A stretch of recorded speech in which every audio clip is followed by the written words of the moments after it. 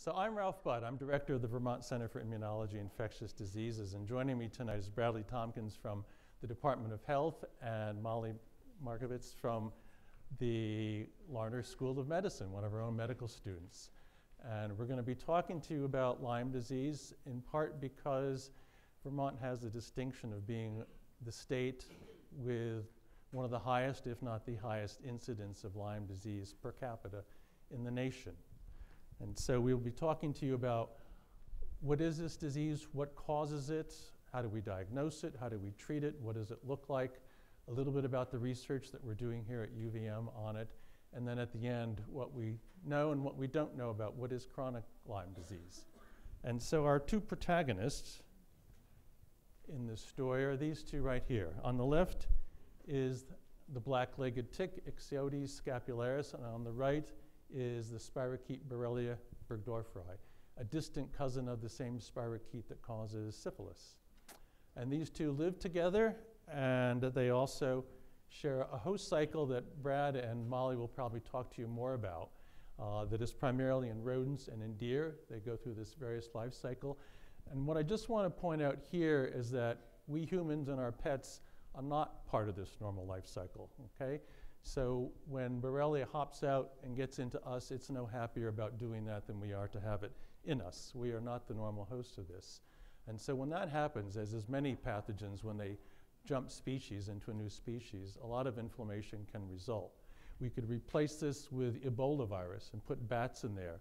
And bats, which are the normal carrier of Ebola, do not get bothered by it. But when it hops species and gets into humans, it can cause a lot of pathogenesis. So that's the main point I want to make. We are not the normal hosts, and they are not happy to be in us.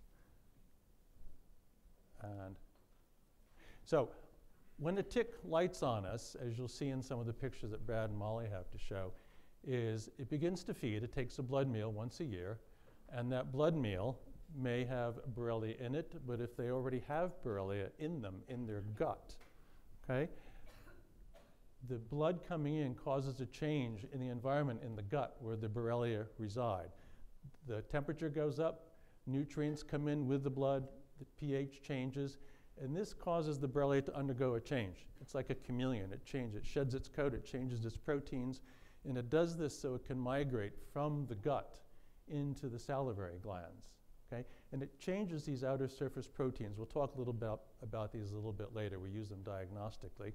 So these outer surface proteins A, B, and C, and there's more of them, they change as it migrates from the gut to the salivary glands. And this takes time. And the point to make is that during this transit time while it's feeding on you, you've got time to get the tick off before it's in the salivary glands, because that's when it's going to transmit Borrelia to you. So there's a big lag time here when you can get the tick off of you.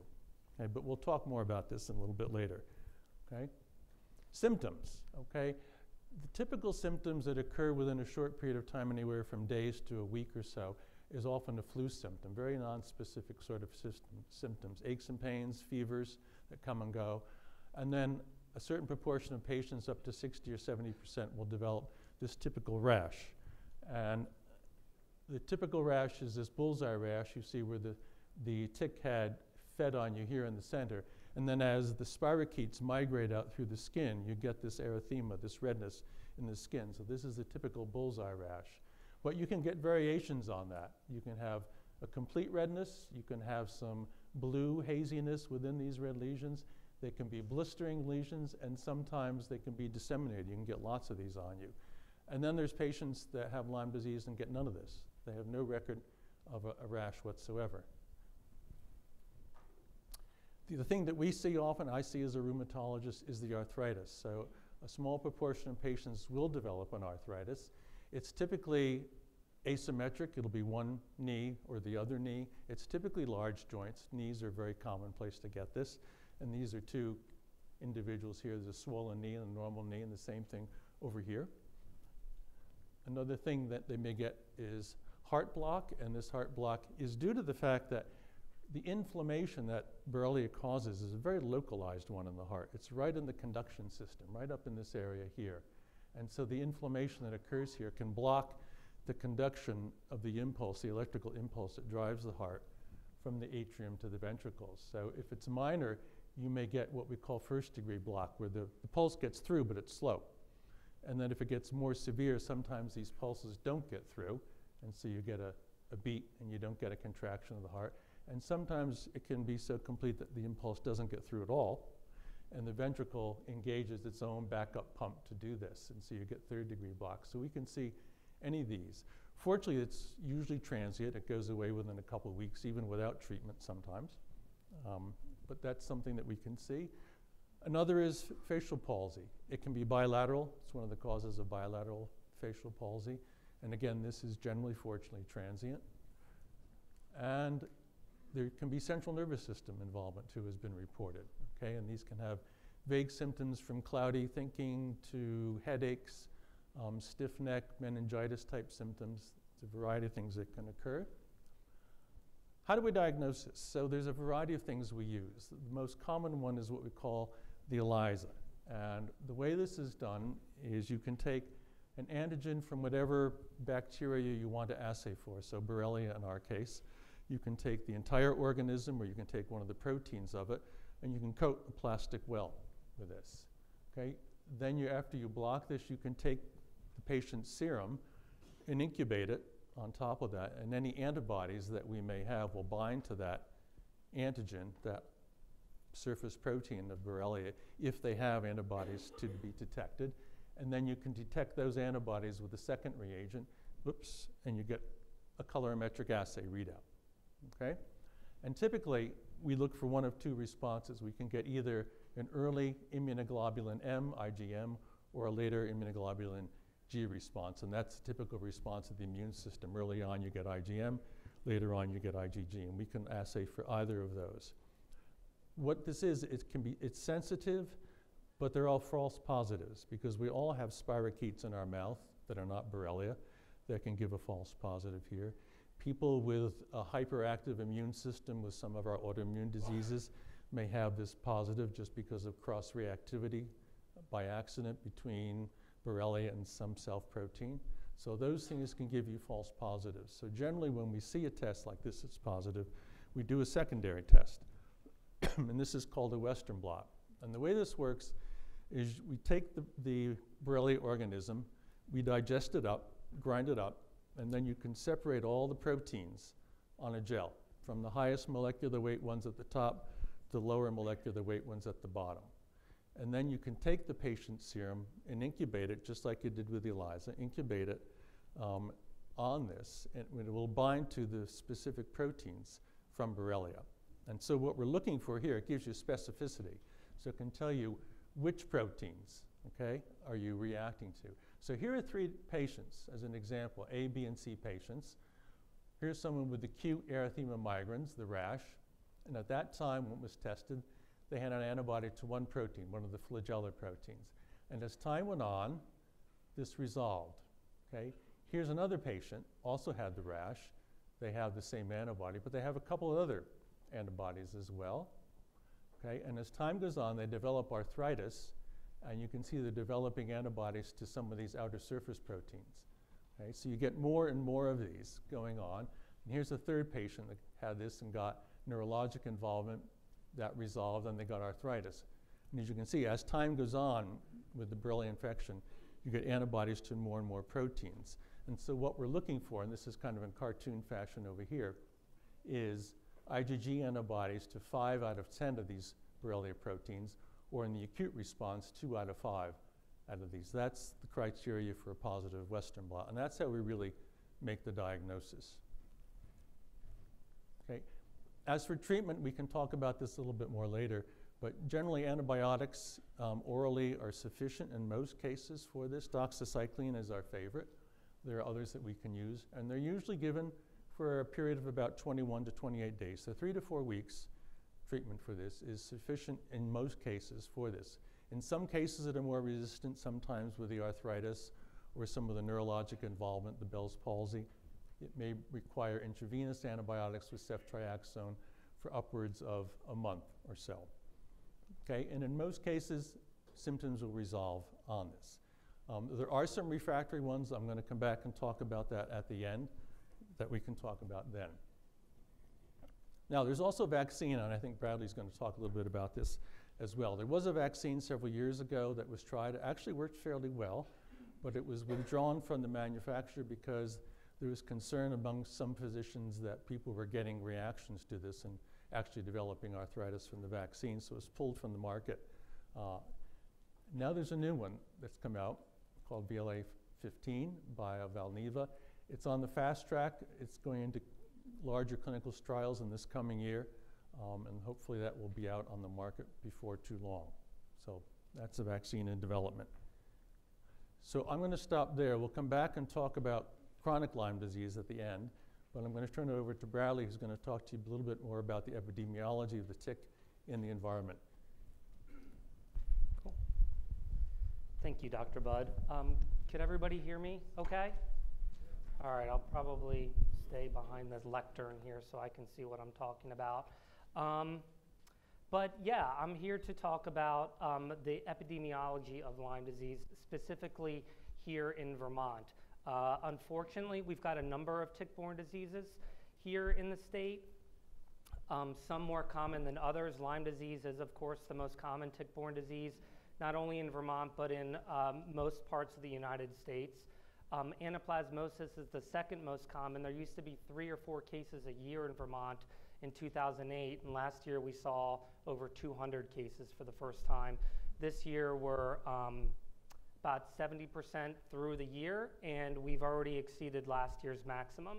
So anaplasmosis is a tick-borne disease that we're particularly concerned about and paying a lot of attention to at the health department.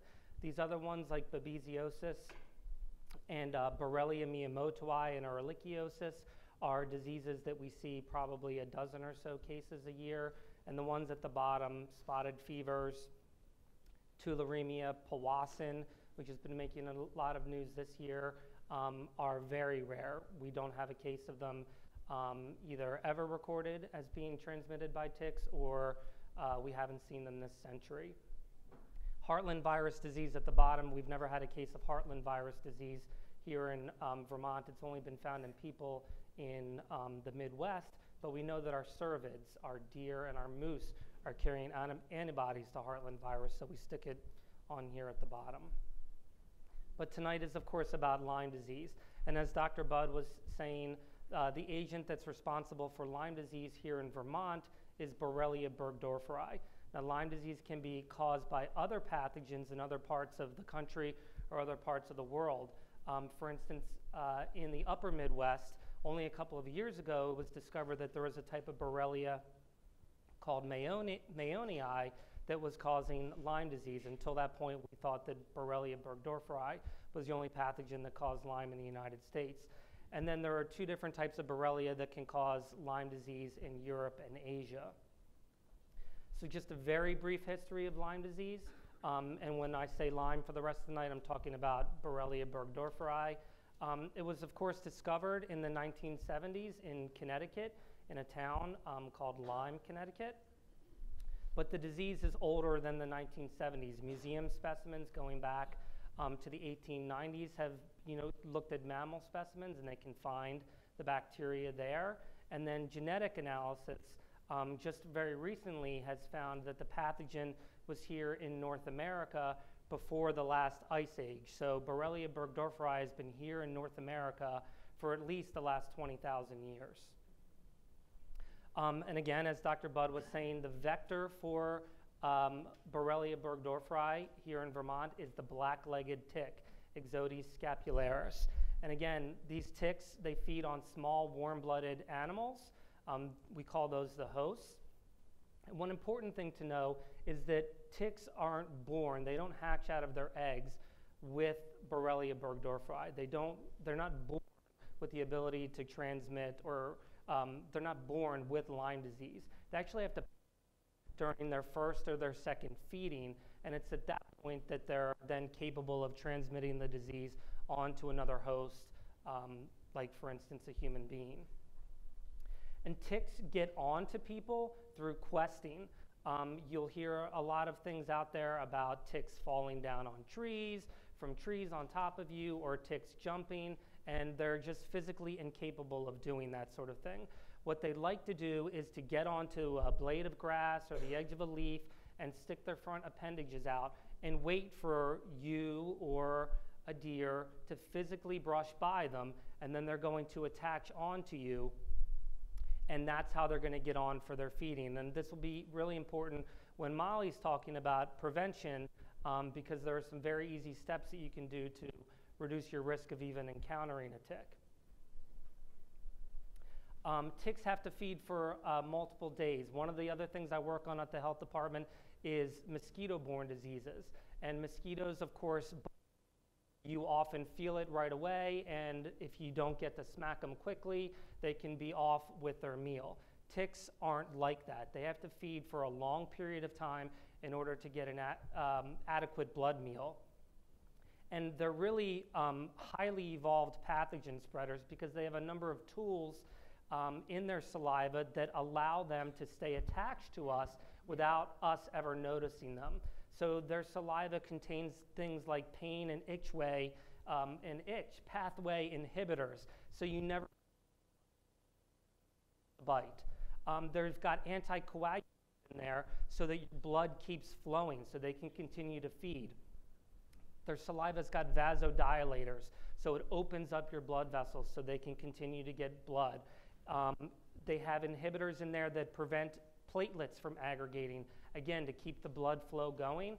And then they also have these modulators that prevent your wound from healing, so it can have an open wound for multiple days to take that blood meal.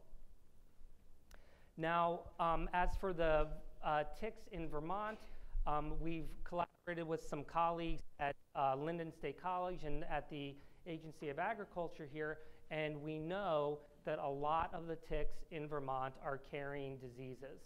So tonight, of course, we're talking about Borrelia burgdorferi, and just about 53% of the ticks that we've tested in Vermont, 2,200 of them, not a small number, but obviously not the whole population, are carrying the pathogen that causes Lyme disease. You can see here that some of the other diseases that are less common than Lyme are less common in the tick population, like anaplasmosis, less than 10%, and babesia, less than 1% of the ticks in Vermont are carrying that. So when you total all of this up, 60% of the black-legged ticks that we've tested in Vermont are carrying at least one pathogen. Now, ticks, being particularly devious, are capable of carrying more than one pathogen at a time. And out of this 2,209 ticks that we've tested, about 5% of them are carrying more than one pathogen at the same time. So, Lyme disease, we're talking about it in terms of it being a vector-borne diseases because ticks are the ones that transmit the disease to us. But at their very essence, these are zoonotic diseases. As Dr. Budd was saying, they spilled over from the wild animal population into the human population. And early on in our, when we were coming to understand the cycle of how Lyme disease is transmitted, it was often thought that the white-tailed deer was largely responsible for the abundance or the increasing frequency of Lyme disease. And as such, the tick that was discovered and thought to be responsible for transmitting the tick was called the deer tick. This led to people thinking that you could take action against the deer and somehow prevent the spread or lower the number of Lyme disease cases that would occur in a population. But unfortunately, we've come to find out that white-tailed deer aren't necessarily the main culprit in the spread and increasing frequency of Lyme disease, and that the deer tick actually isn't the deer tick. Not to bore you with lots of details, but they thought that they had both a black-legged tick and a deer tick, and they were two separate things. Turns out they're exactly the same species of tick, and we call it the black-legged tick now because while it's also scientifically correct to call it that, calling it the deer tick assigns an overabundance of responsibility to the deer, and we think that somehow culling the deer or controlling the deer population is going to help us with the issue with Lyme disease, and that's not necessarily true. The competent reservoirs for Borrelia burgdorferi in nature are actually small mammals. This here is the white-footed mouse. It's not one that we see that often because it's nocturnal, but it's widely abundant here in the northeastern United States, where we have deciduous forests full of lots of mast for them. And then other creatures like the eastern chipmunk, the short-tailed shrew and the masked shrew, and even the American robin. All of these animals, small ticks are feeding on them, and these are really good at having loads of Borrelia burgdorferi circulating in their blood, so that a tick that doesn't have the disease can then pick it up and subsequently transmit it to us or to somebody else. So these are really the reservoirs that we're concerned about for Lyme and some of these other tick-borne diseases. And of course, ticks and these animals have a life cycle that they go through. And because of that, there's a seasonal risk to Lyme disease here in Vermont. So in winter here, it's obviously very cold. The ticks are largely dormant. In the spring, when it starts to warm up and it's no longer below freezing, nymphal ticks, small ticks, they're not full-grown adults, but they're not babies. Nymphal ticks come out and they become active. They're looking for food. In the summer, after the blood meal, those nymphal ticks will take their time to molt adults, so there'll be very little tick activity out in nature because they're spending their time growing. In the fall, just about right now, we're going to be getting here, those adult ticks become active and they try to get one before the winter sets in. And so when we look at this seasonal pattern here and we contrast it with what we see with Lyme disease cases, you can see that there's a very sharp spike in the number of Lyme disease cases in one particular time in Vermont. And that's really in June, July, and August. This is when most Vermonters are getting sick. It's important, though, to also note that people are getting sick in Vermont at any time of year. So while ticks might be dormant, largely dormant in the winter, if they happen to have a warm day, there's no reason why a tick who didn't get a blood meal when it wanted to when it was warmer out wouldn't try to come outside and get a blood meal then. So while there's certainly a lot of activity for Lyme disease in the spring and summer, we do see cases at every time of the year. And if we actually look at when people are getting exposed to these ticks, so this is the green bars here are the number of Lyme disease cases and when people actually start getting sick in Vermont.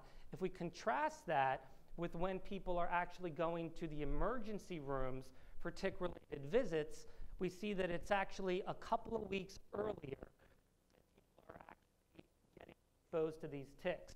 So while most people are getting sick in June and July, we know now that the risk period is actually April and May. This is when those nymphal ticks are out, and this is when Vermonters are at most risk for getting exposed to Lyme disease.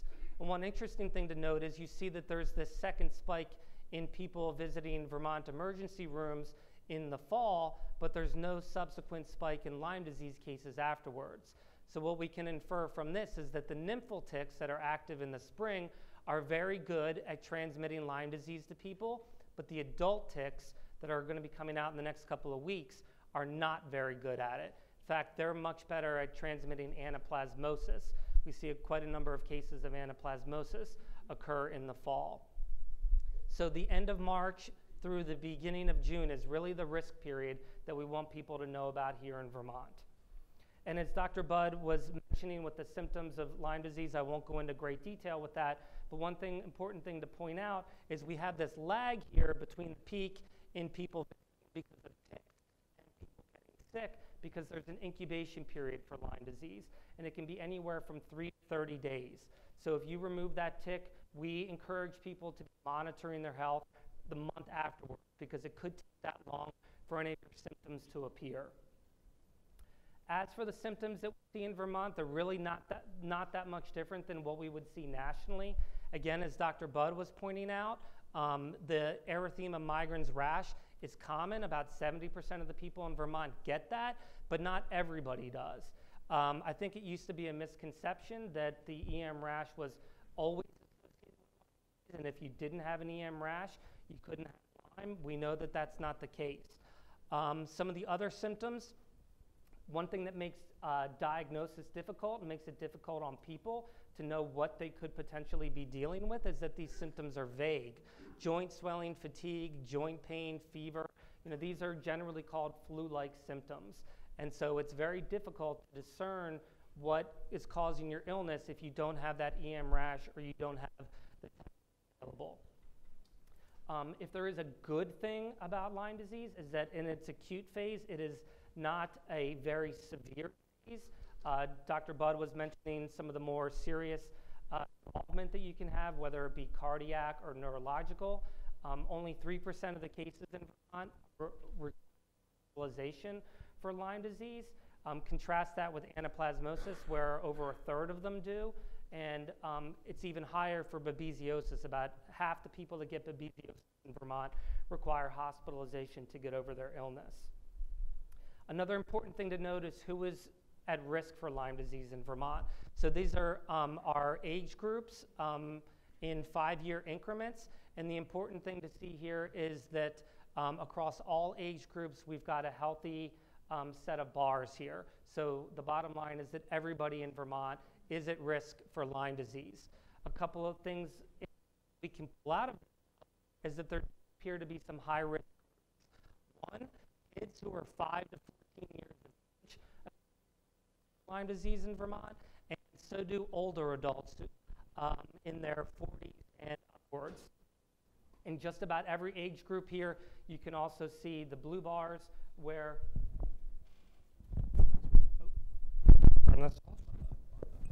got it. Okay.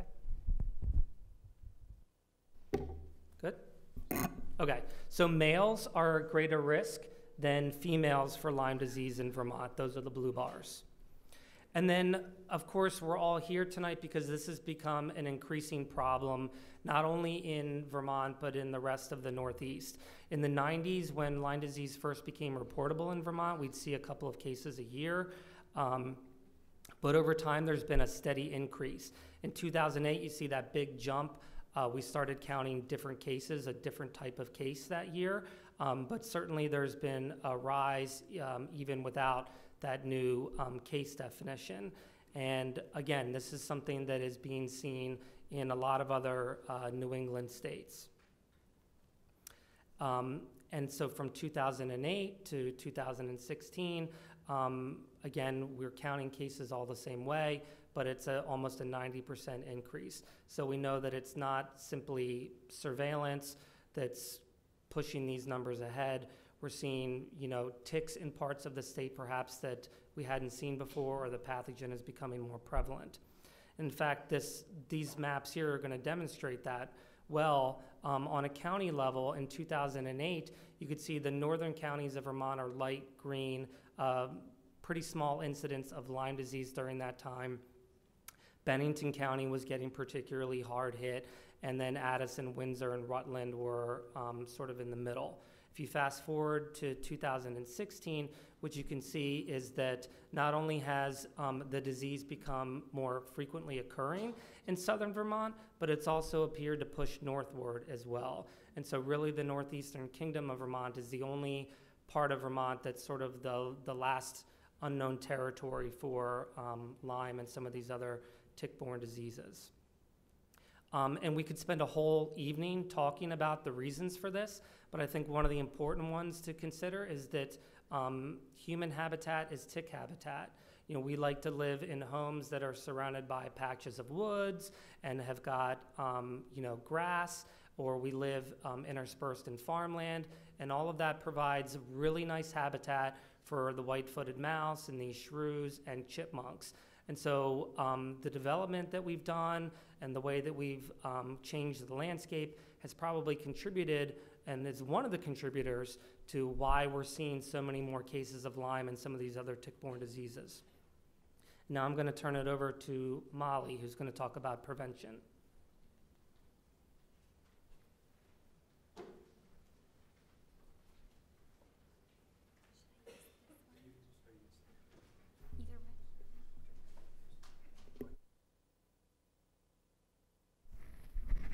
Can people hear me?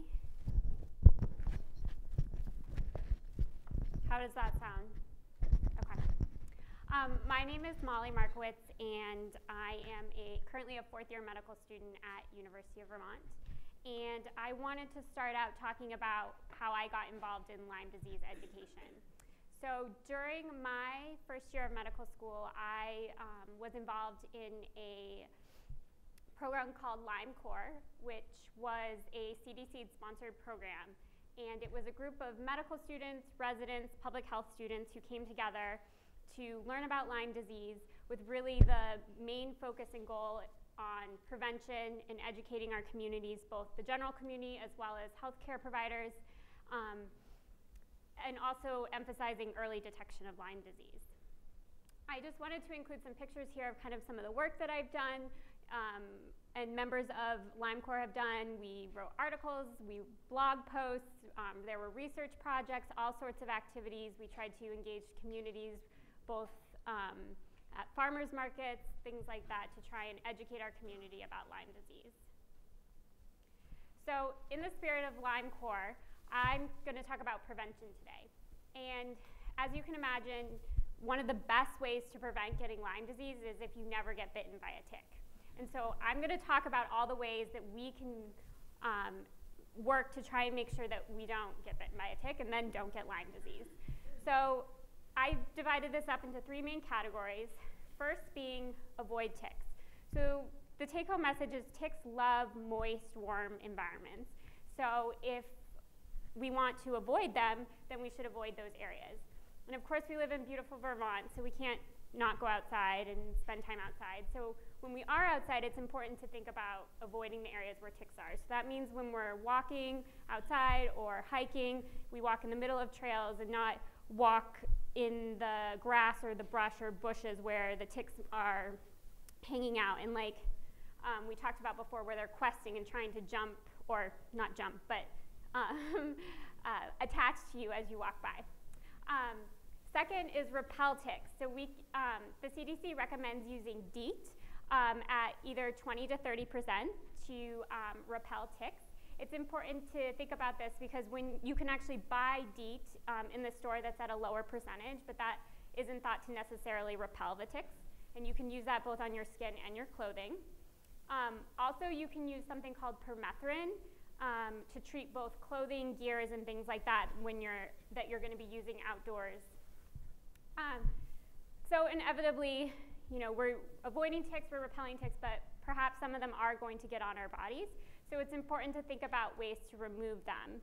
And as we talked about, ticks, once they get on your body, they're actually not going to attach and bite you right away. A lot of times they're going to move around your body, find some sort of little nook or cranny, maybe your armpit or behind your ear or somewhere in your hair, and attach. So that gives us an opportunity to remove the ticks before they have the opportunity to bite us. So the CDC recommends that you shower or bathe within 2 hours of spending time outdoors, and hopefully then you're going to wash the tick off. Additionally, it's really important to do what we call like a tick check. So that means you're going to inspect your body and look for a tick. You're going to inspect your pets, your gears, anything that was outside. And this can be kind of a challenging process. I wanted to emphasize really how small ticks are and really what you're looking for. So here I included this image because you can see a dime, and then you can see, in reference to that, really how small ticks are. So the ticks that are going to bite you are both the nymphs and the adult ticks. So really what you're looking for is something the size of a poppy seed, or something in the case of a nymph, and then something about the size of a sesame seed for the adult tick. So you're going to have to look pretty carefully. So as you can imagine, this can be challenging, though it's really important to do those regular tick checks and make sure that you're finding ticks that are on your body. Okay, so we've been talking about, I wanted to include again the trend of how Lyme disease is definitely increasing both in Vermont as well as nationally. And so there are currently lots of efforts to think of other ways of preventing Lyme disease, preventing tick bites.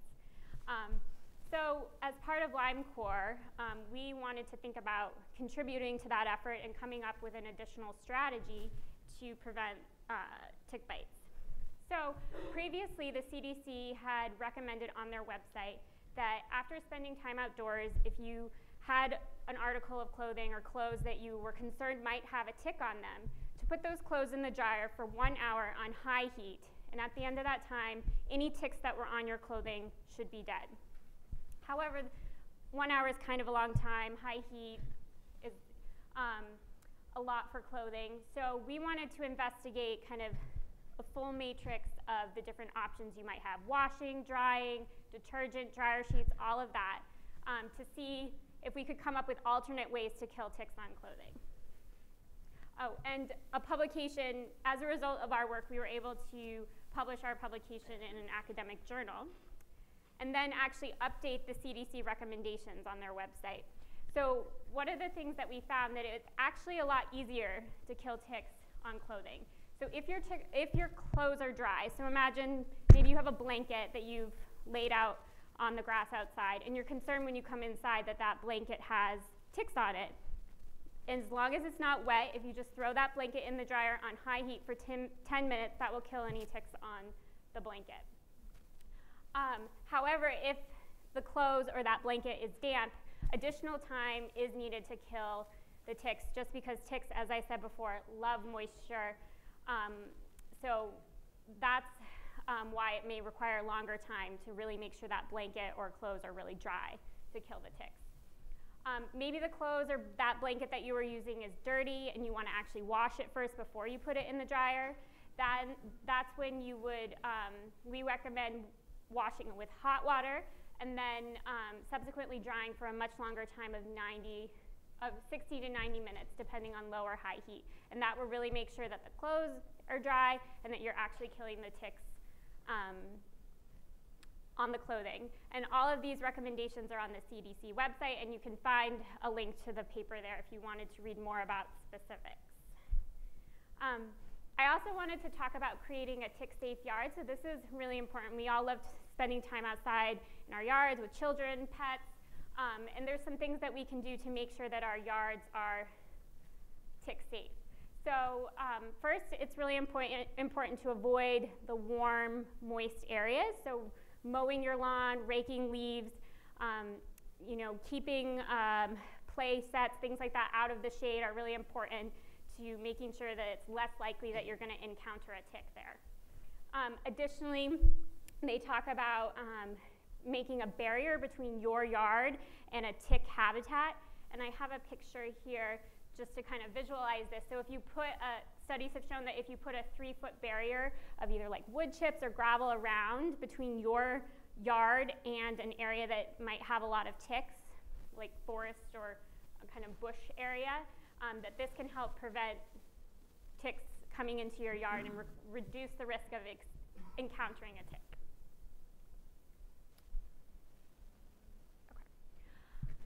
Okay. Another way that we can prevent encountering a tick is thinking about our pets.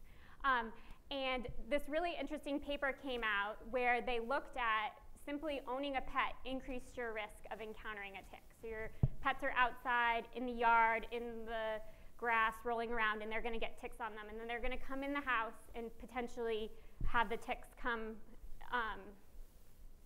have the human encounter the tick. So we can think about ways of preventing ticks getting on our pets as well. So just like we're going to check ourselves, we're going to check our pets regularly for ticks, removing them promptly. The tick-safe yard is important to think about if our pets are spending time outside in our yard. And then also it's really important to talk to your vet about different strategies in terms of like repellents or pesticides that you can use to keep ticks off of your pet.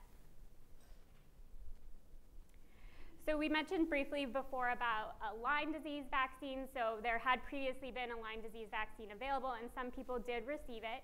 However, those people are probably no longer protected against Lyme disease, because just like something like the flu vaccine, that over time the protective value of it wears off. And so I just wanted to say, stay tuned. There's more exciting information around this new vaccine coming out, which may be a really great new preventative strategy. Okay, so we've done all of these great measures to try and prevent getting bitten by a tick, but inevitably it will happen some of the time. So I now wanted to talk about what can we do to prevent getting Lyme disease from that tick that's bitten us. So the important thing to do is to remove the tick as soon as possible. And the best way to do this is with tweezers. And I just included an image here for you to see. It's, you grip the tick firmly and pull straight out. They market things like tick scoopers and all sorts of different things, but really tweezers work great. Cleaning the area, you want to clean the area afterwards.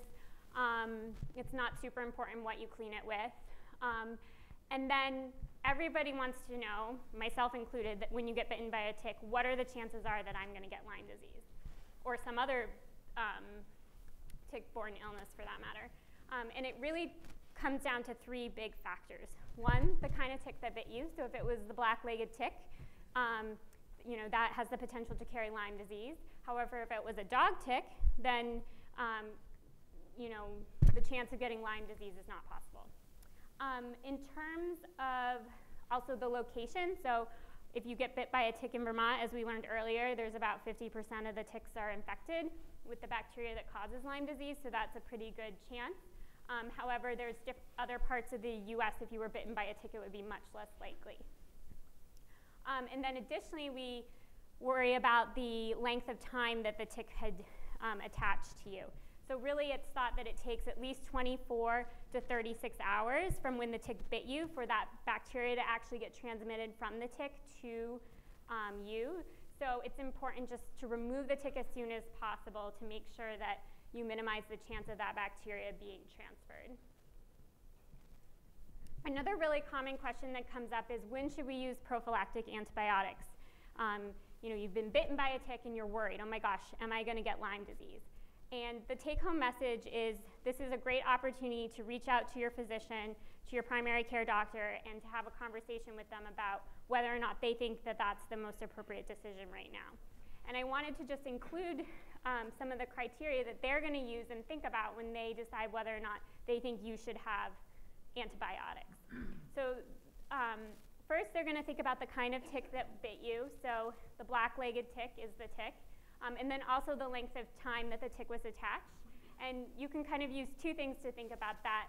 One, when you were outside, so when could the tick have possibly gotten on you? And then two, the degree of engorgement. So I'll show a picture in a minute. You really can tell the difference between a tick that's just bitten you and a tick that's been on there for quite a few hours. And then number two, giving prophylactic antibiotics only is found to be beneficial if it's given within 72 hours of the tick having bitten you. So if you've removed the tick, a week and a half ago, they don't believe that it's effective to give prophylactic antibiotics. So in that case, it would be appropriate to wait and watch and see if you develop symptoms. Then one of the things they factor in is whether or not the ticks, if there's a high likelihood that the tick was infected with the bacteria. And so just automatically being in Vermont qualifies you for number 3, or many New England states for that matter. And then doxycycline can't be contraindicated. So doxycycline is the antibiotics that we use for prophylaxis and to treat, oftentimes to treat Lyme disease. And so women who are pregnant, for instance, or children less than 8 usually do not give them doxycycline. So in those cases, you wouldn't use prophylaxis. But again, take-home message is, talk to your primary care doctor or your physician about this, and they'll kind of work through the details. And then I wanted to include this picture here because it's a great visual to show what a tick looks like before it's fed at 0 hours, and then if the tick looks like 72 or 96 hours, quite engorged and large, you know that it's been there for a while.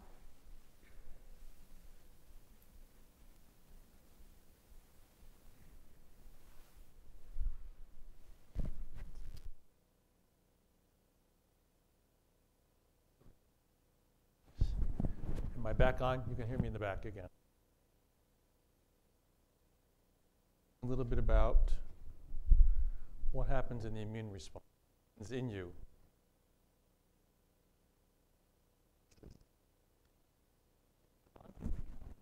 Doesn't sound.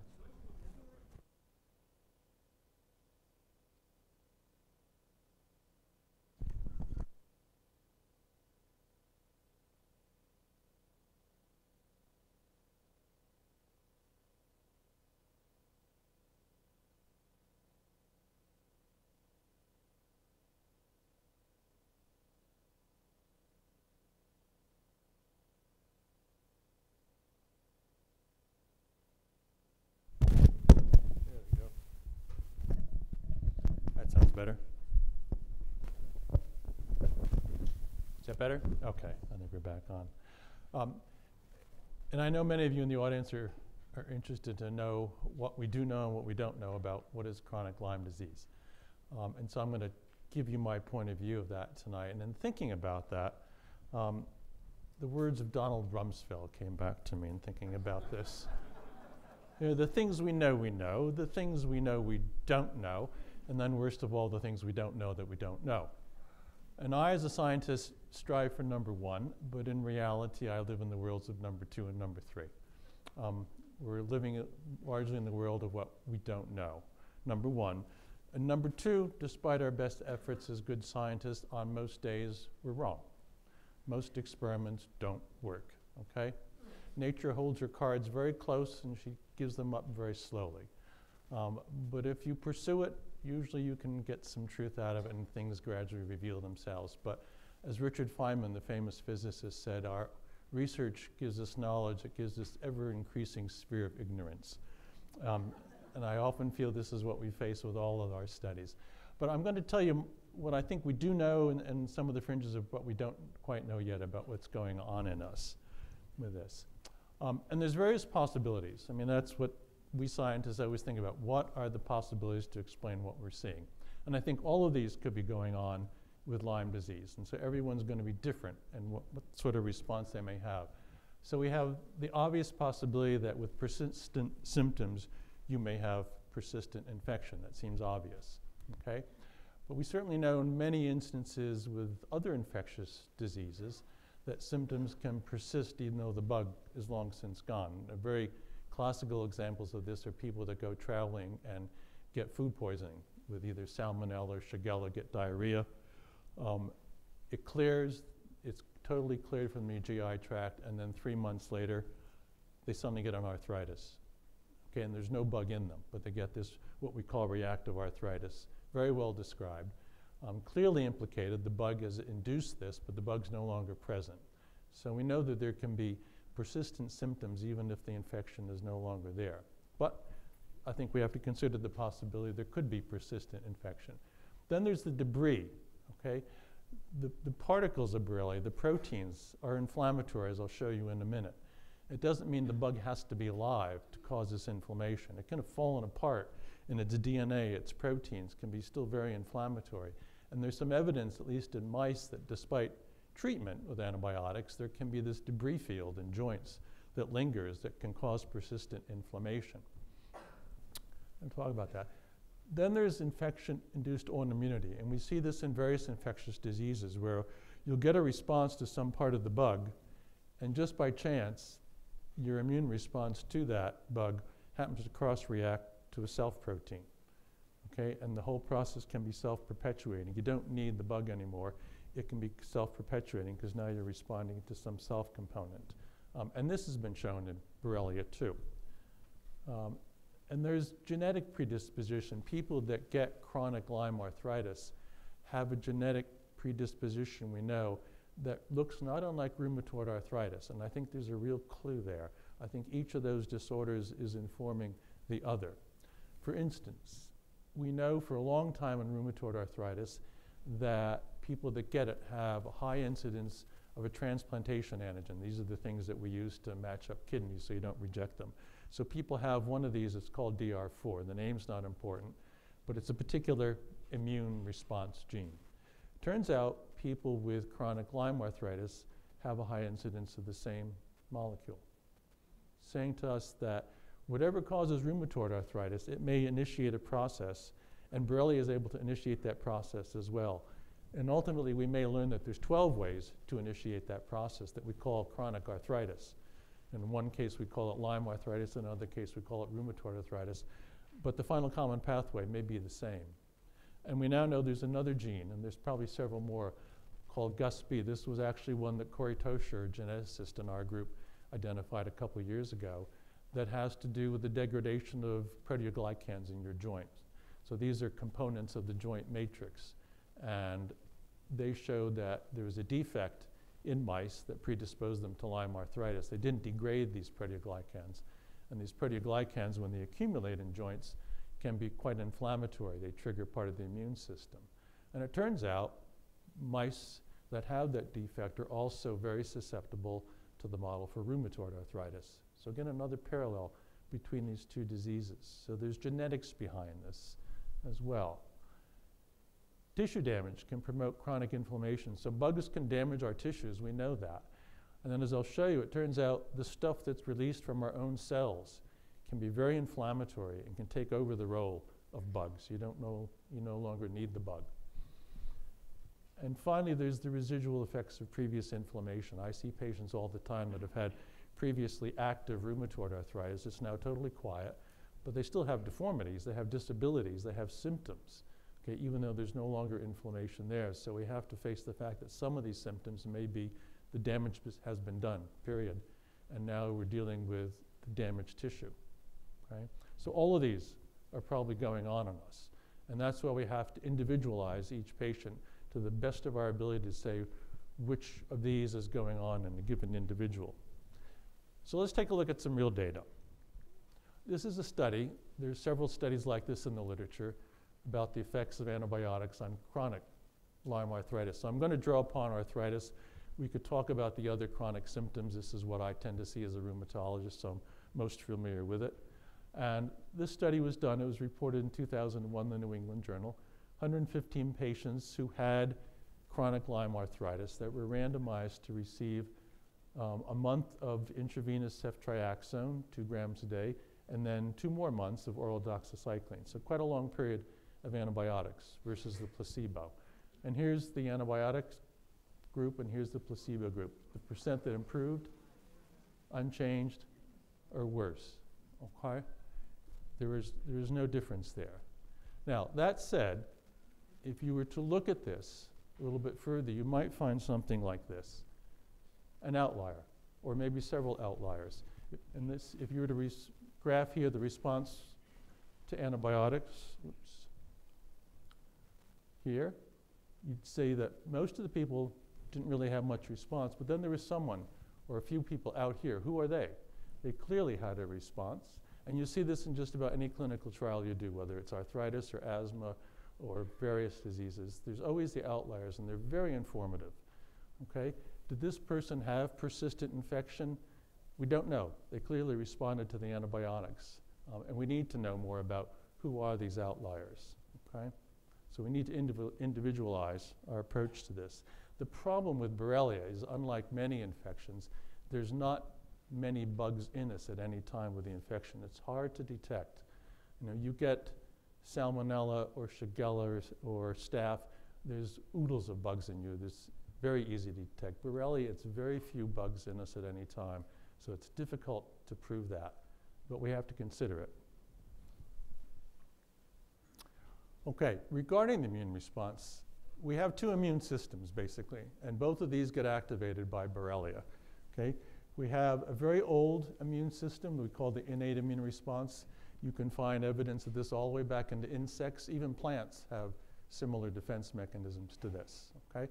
And it takes a very specific strategy. It takes a strategy, let's have a limited number of receptors that respond to a limited number of things that are common in bugs that are not common in us, okay? And we'll react to those things. Maybe it's 50. Okay? And these have co-evolved over a long period of time, us and the bugs, so that they have a very high affinity.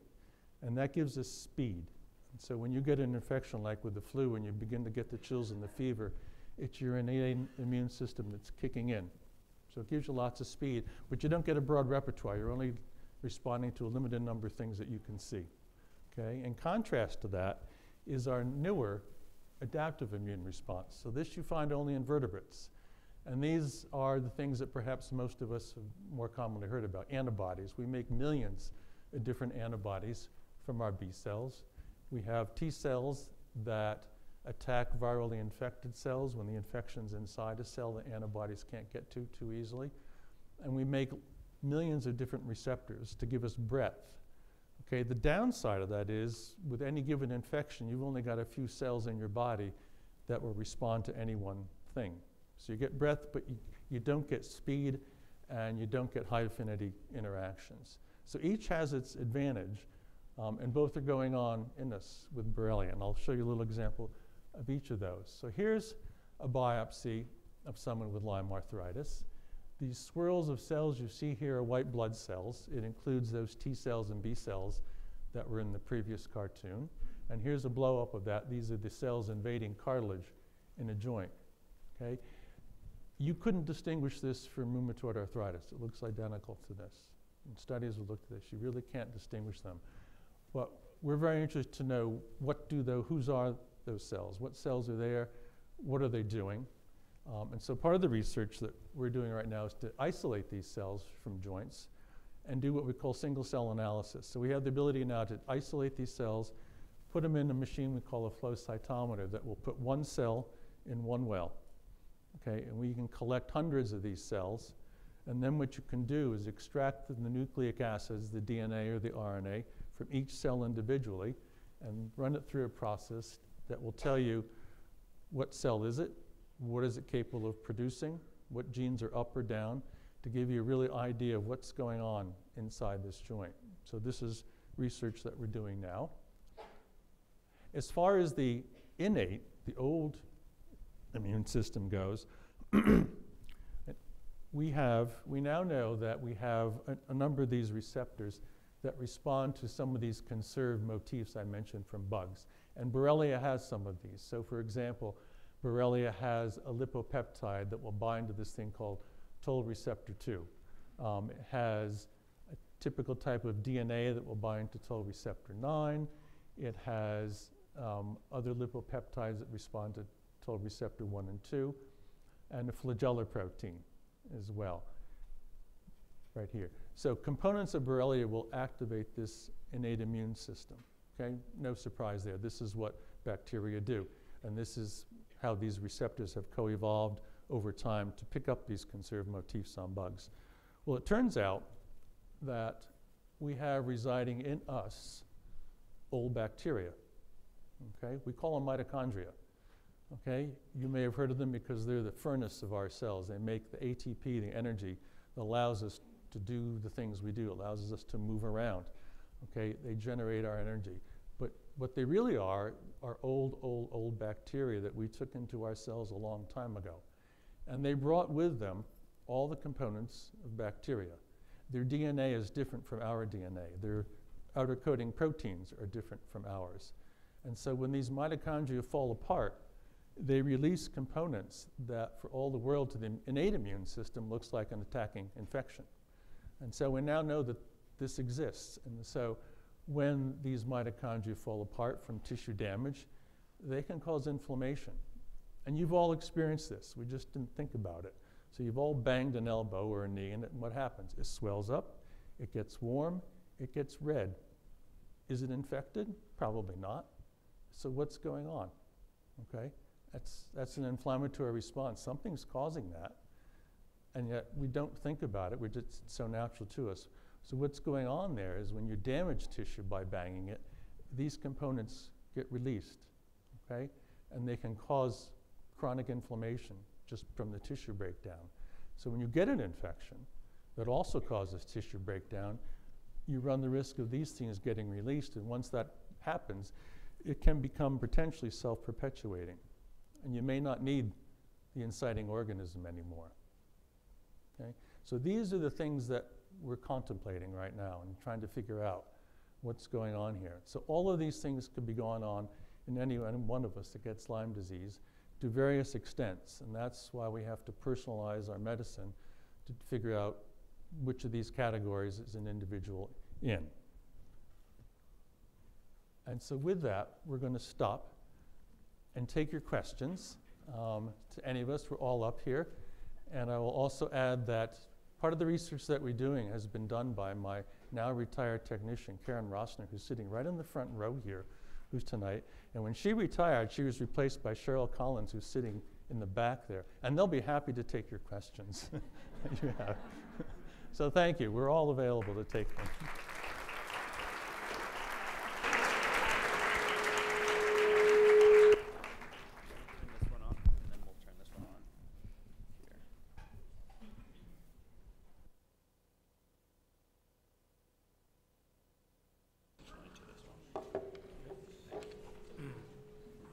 And I think Molly's going to repeat any questions so everybody can hear them because the acoustics aren't always so good. Please. First of all, thank you very much for being here. I enjoyed this, and thank you to the medical school for taking this on. I'd like you to comment on the possibility of transferring Lyme disease from human to human, either through casual contact, exchange of bodily fluids, blood transfusion, things like that. So the question is, can you have human-to-human transmission? The answer is, I don't think there are any known cases that have documented that. And the probable reason is, as I alluded to, is that the burden of Borrelia in a human that has it is very low. Okay, it doesn't mean it's not causing inflammation, but you're hard-pressed to find it if you biopsy. About the only place you can really pick it up is if you biopsy that skin, that erythema migrans that I showed you earlier. In about 40% of cases, if you biopsy, you can see the Borrelia. But if you biopsy joints or other tissue with people you know have Lyme arthritis, it's very hard-pressed, so it's a very low burden. So when a tick feeds on you, the chance of picking it up to transmit it, almost impossible, as opposed to the natural hosts that Bradley was talking about that have a much higher burden in them.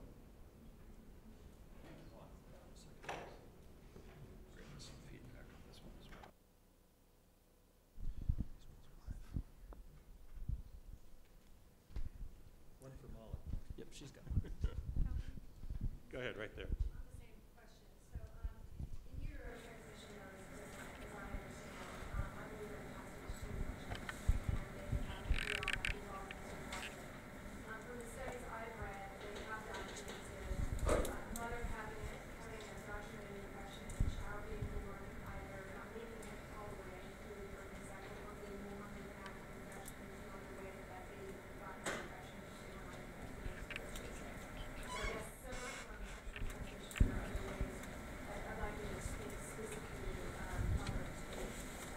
Is this, oh, yes, it is on. So the question is, mother to infant transmission. In theory, yeah, I think that would be very possible where you've got such intimate contact of the blood supplies there. I think it's possible that there could be transmission there as well. The other thing is, since we know that our immune response can cause some of these symptoms too, it's possible that moms are also transmitting some of their immune products. That we know goes on. And so it's possible that some of those, in addition, could be causing symptoms. It's a theoretical possibility. I don't know that anyone's proven that, but we certainly know that those things get transmitted as well. Right, right.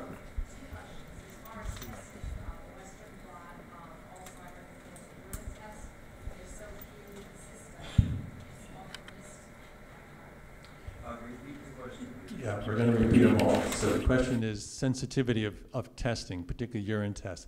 So there is another test I didn't mention, which is called the polymerase chain reaction, PCR for short. Some of you may have heard of this. This is a way of amplifying DNA. Crime labs use this all the time to amplify small quantities of DNA to figure out who's who. And so you can pick up very minute quantities of foreign DNA, Borrelia DNA. And so we've used that in samples of body fluids, so joint fluid. Does someone still have, persistent Borrelia? And sometimes you can pick that up. So, but you have to remember, what you're picking up is DNA. That doesn't equate to necessarily live bug. These bugs fall apart and they release their DNA. So the DNA may be there and it may be inflammatory, but it doesn't mean that you've got live infection going on, and you have to keep that in mind.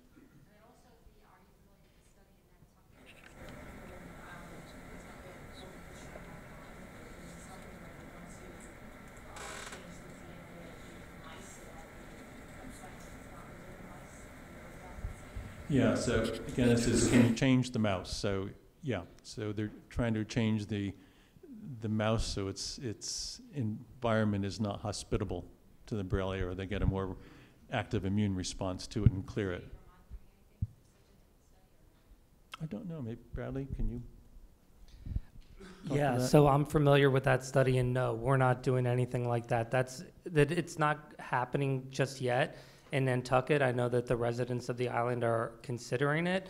It would be a great place to do it on an island where you wouldn't have an influx of mice who didn't have that genetic modification.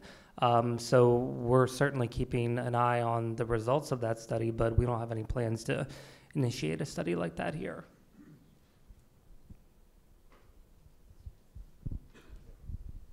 Since the titer persists for such a long time after an infection, and the same patient comes back for another reason, and in screening there is a titer discovered in this patient, how does one tell in human medicine whether it is an early phase of an acute infection or whether it's just a declining or persistent titer in the previous infection? So again, the question is, how do you use the antibody titer to help you diagnostically? Where are you in the course of the infection, right? So as I mentioned earlier, we have a variety of antibodies that we make that have different names, but the acute one is this one we call IgM, okay? And this is true of any infection we get, mononucleosis or anything. We look for the IgM response. It's the first one that goes up, and it goes up fairly quickly, but also comes down fairly quickly as the next wave of antibodies take over the IgG antibodies. So one is this an IgM response, okay? And if not, if it's an IgG response, that can last for a long period of time, as you know, and so it doesn't tell you necessarily where in the course of the infection you are. So it could be early on, it could be very late. I will say this, it takes time to get even an IgM response. So someone could come in with symptoms if they happen to get a high burden or they're just very sensitive and had flu-like symptoms in early Lyme, and the antibody test is negative, okay? It has happened, and people can come in sometimes just too soon. They haven't mounted an antibody response. So if you're suspicious, it's well worth testing it again in a couple of weeks. In veterinary medicine, we have a test called, I think it's called the C-prime test. I don't know whether it's familiar, but it uses paired serum samples, and it can differentiate, test can differentiate between an active, so-called active case of Lyme disease versus a declining residual titer. Do you have anything like that in human medicine? Well, I'm wondering if this is similar to what I was describing. Is this distinguishing IgM from IgG antibody responses? Do you know? I'm not familiar with that veterinary test. I don't think that's exactly the case, sir, but Okay. Back row.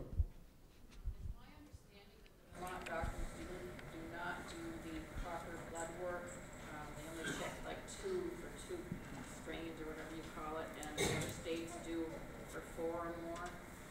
And the reason they don't do that is because they're afraid they won't get reimbursed by the insurance companies. Do you know if that's going to change?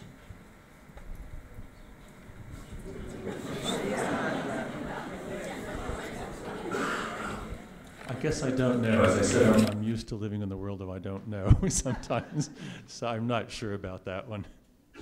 But as I said, what we typically do is the 2-phase test. We do that here. If the ELISA is positive, we will automatically do the Western blot. And to me, that's the important one, is how many bands on the Western blot are positive, because the ELISA can be frequently a false positive test. Halfway up, right there in the novel. Yes, you. I would speak to that. I had a tick. I woke up one night with a tick really large climbing off me. This was 3 years ago. And then I got this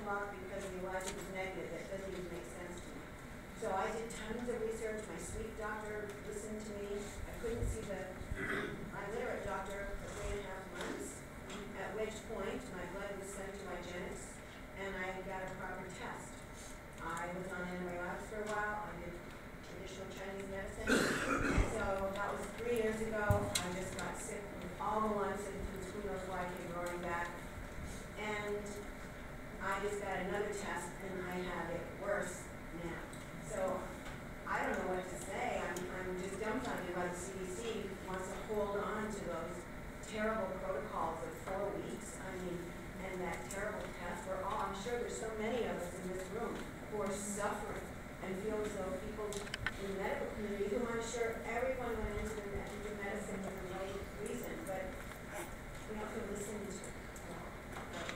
to. So what the field really needs.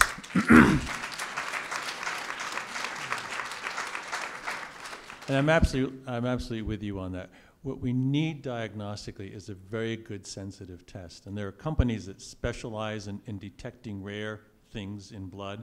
A lot of these are trying to detect rare tumors, metastases or early blood tumors.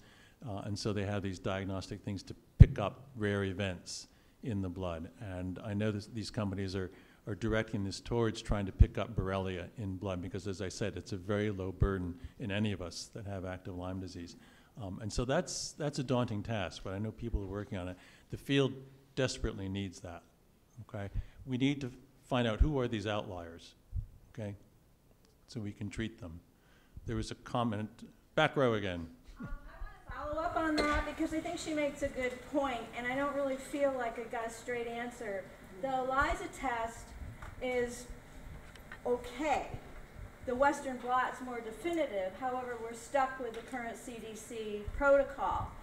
Her question was, why aren't we pursuing, if people have a negative and they're still having clinical signs, why aren't we pursuing the possibility of a Western blot to really rule it out? And there is a good lab in California. Right. I will tell you, iGenetics.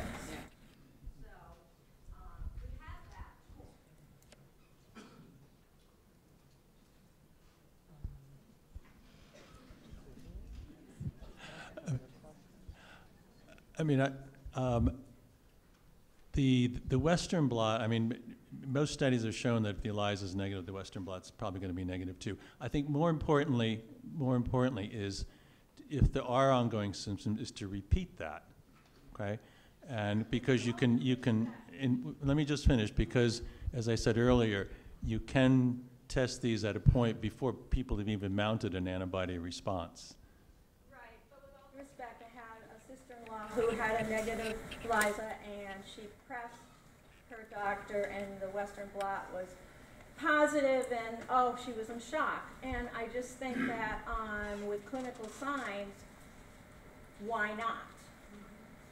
And furthermore, I know that today was Borrelia Day, but there's additional bacterial infections that come with tick bites, like Ehrlichia. I have Ehrlichia, I have Lyme, and I have Bartonella. We haven't even talked about Bartonella. And Babesia. And we know Babesia can be dangerous. So again, I just want everybody to know that there's additional information. Thank you. Thank you. Over here. If long-term antibiotics are shown not to be effective, but symptoms persist, and somebody would get them for long, what do you recommend? So the question is, what do you do if people have persistent symptoms, but they haven't responded to antibiotics, correct? Several rounds. Yeah. Your study showed. Right. So I'll speak from our experience with arthritis. So we begin to consider the scenario that I was mentioning, is that could there have been damage done or things released during the infection phase that now makes us self-perpetuating, okay? So in the case of Lyme arthritis, where, as I said, you can't distinguish it histologically from rheumatoid arthritis, we've used the same agents that we use to treat rheumatoid arthritis, and that can be very effective. So methotrexate, some of the biologics that we now have, can be very effective at that phase of the disease. I can't speak to the other symptoms as much. Maybe a similar thing will be true there. Yeah, I'm not a neurologist, so I wouldn't want to generalize too much, but I certainly know in the case of arthritis that has been very effective. Gentleman with the beard back there. I'm not trying to beat a dead horse here with the questions about the ELISA test. But I was bitten in 2012. I think it was in George. I went to my doctor. We did an ELISA test. It came back negative. The hospital was gracious enough to do a Western blot then, and that came back negative. For the next 5 or 6 months, I was totally run down. I had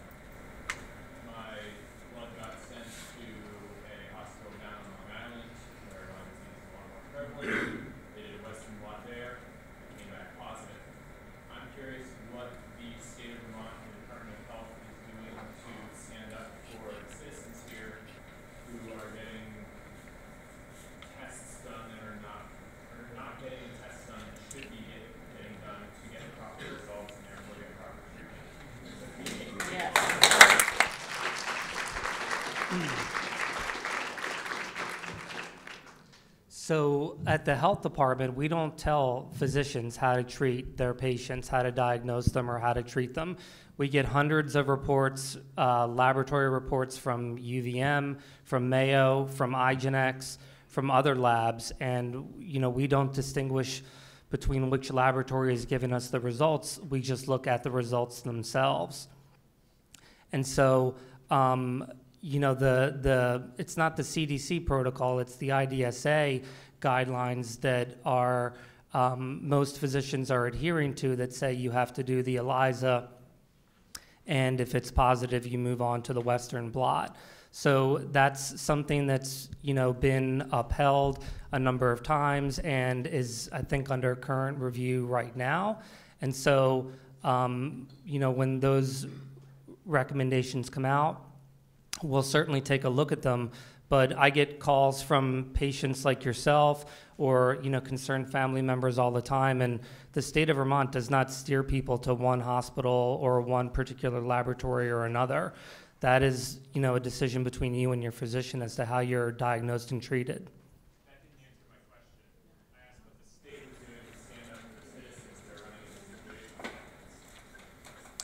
like this. Well, so You told me that you don't steer me to a specific hospital, but I'm wondering what the state health department as the governing body of the medical system in the state is doing to make sure that citizens are getting properly diagnosed with what's going on. And it's on that network. And I was told that one wasn't even in Vermont in 2012. I saw 4 different doctors, and they all told me this.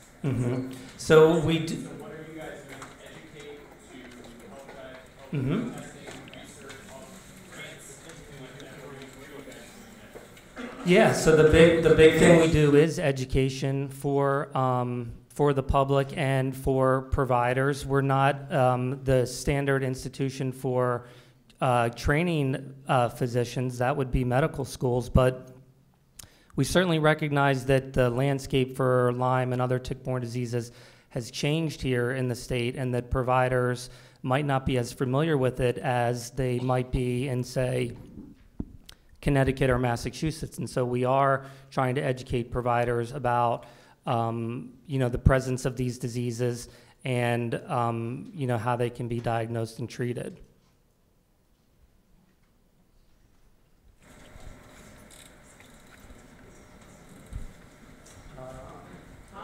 Yes, ma'am. Hi.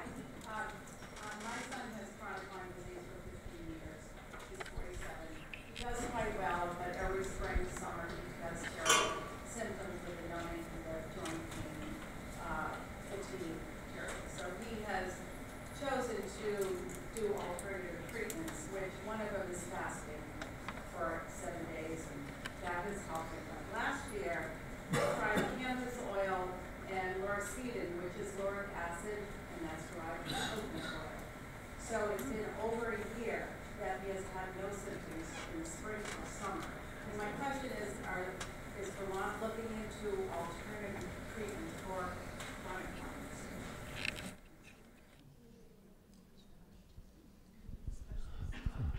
I think, as I was saying, since we don't know, particularly the neurologic aspects, what is going on in the chronic phase, I think we're open to all sorts of stories about this, and I think we should be very receptive to them. And so I think that information is very useful. Is anyone collecting the data on that? In the health department, I'd have to let Bradley answer that. I don't know. Or does anyone know, is there a blog site that this gets posted at? I honestly don't know. Do we have time for more? More questions? Yeah. Right there in the black sweater, towards the back. Yes. Yeah. Okay. As a clinician, a patient presents with a joint effusion and they've had some fatigue, whether it's 3 months, 6 months, a year. Is there any value or anything that if you aspirate that joint that's going to guide you to think more Lyme versus some other type of rheumatologic or inflammatory disease? And the other question is in terms of testing, what's the you know, what would you say would be the time frame to retest if their initial test was negative? You're sending them for a Lyme titer. So for joint fluid, you can send that off for this PCR test that I mentioned earlier to see if there's Borrelia DNA in there. Okay, that may come back positive and say that at least Borrelia has been there. Again, it doesn't say you've got an active infection, but it does say there's Borrelia DNA there. When I find that, I think it's well worth considering another trial of antibiotics. Okay, with the caveat, as I said, that you may not have an active infection, and hence you may not get a response to a second round of antibiotics. But at least I think it gives you reason to try that. But then I think at the same time you have to consider the alternatives I was just mentioning earlier is the same things that we use in rheumatoid arthritis, which do work in those cases. In the green sweater.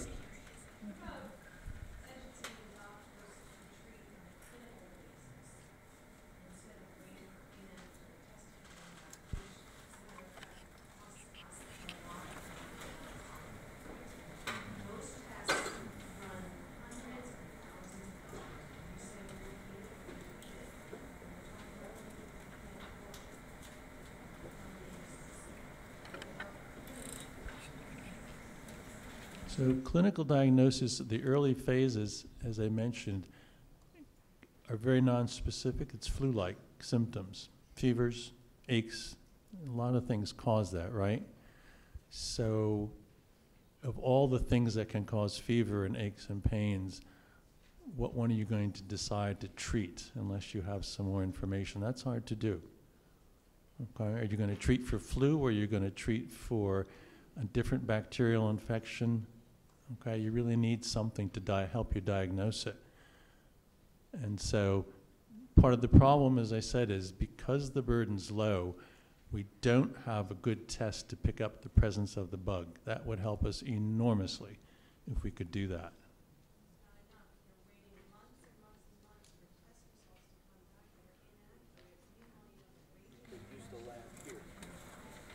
Or raging something else. That's the problem from a physician point of view, right?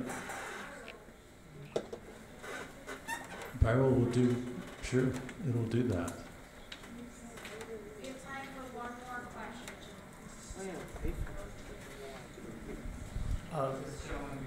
Waiting.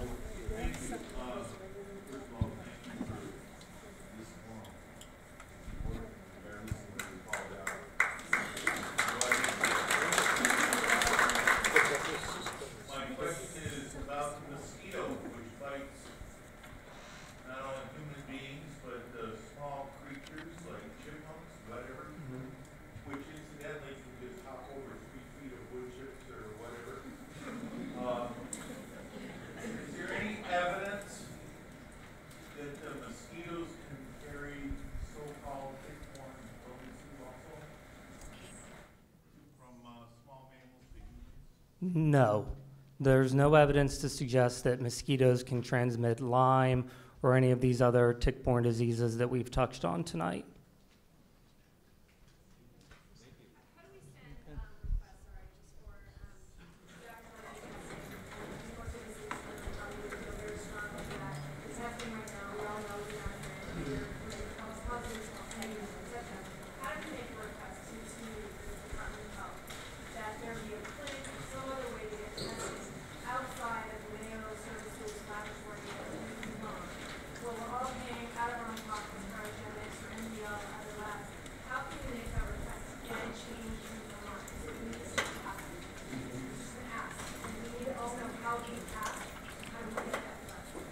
So we are over time, but I will just say that, and you can email us, and we are pretty good at responding. The one good thing about the state of Vermont is that it's not an enormous bureaucracy, and so you will reach a human being through our public inbox, and this is something that the state of Vermont is very interested in and focused on. In fact, I came from a meeting with a number of the leaders in the health department about this very issue before I got here. So whatever feedback you or others have, be very receptive and interested to hear it through our inbox. Thank you.